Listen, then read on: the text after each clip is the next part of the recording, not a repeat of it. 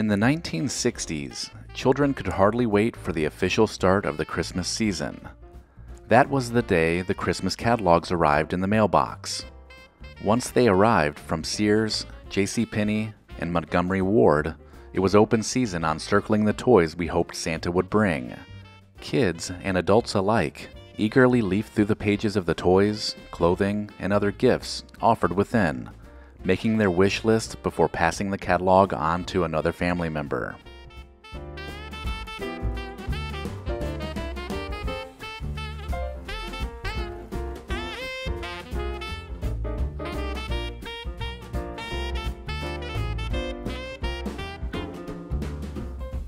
Some of the popular toys that children wanted to find under the Christmas tree during the 1960s were things like an etch-a-sketch, a G.I. Joe doll, a Whammo Super Ball, or maybe even a Chatty Cathy doll or an Easy Bake Oven.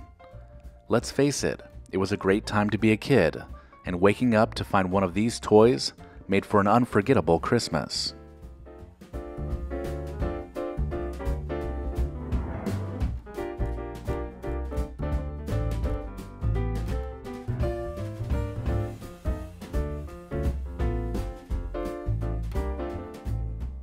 This decade offered some of the best Christmas specials to get you into the spirit of the season.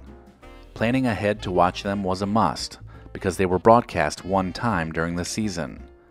Variety shows hosted by Dean Martin, Bing Crosby, and Andy Williams were some of the most entertaining, as the singers gave us a glimpse into their own families while singing some of the most cherished Christmas songs of all time.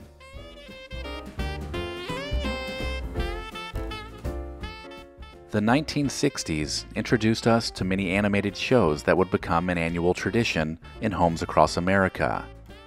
During the month of December, kids would eagerly listen for announcements on television to find out when the holiday specials would air.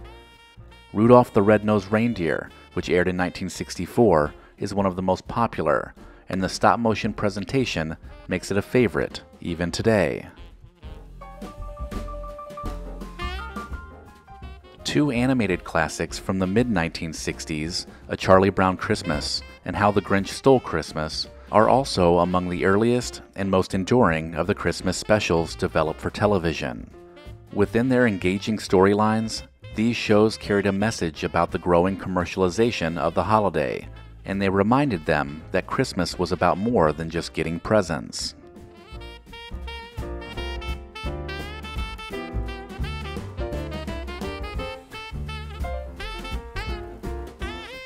What would Christmas time be in the 1960s without the Christmas music heard on the home stereo or over speakers in the department stores? A flood of Christmas albums were released from singers like Andy Williams, Perry Como, Johnny Mathis, Brenda Lee, and Elvis Presley, who all recorded their own versions of old favorites and new holiday hits.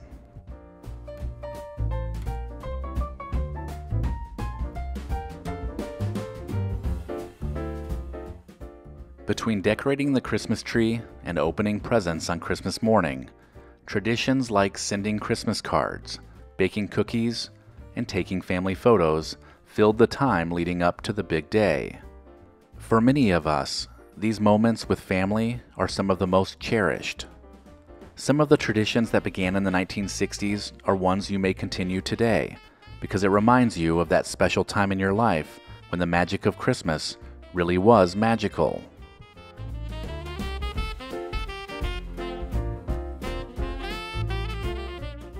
If you have your own memories or traditions of Christmas, I would love for you to share them in the comments.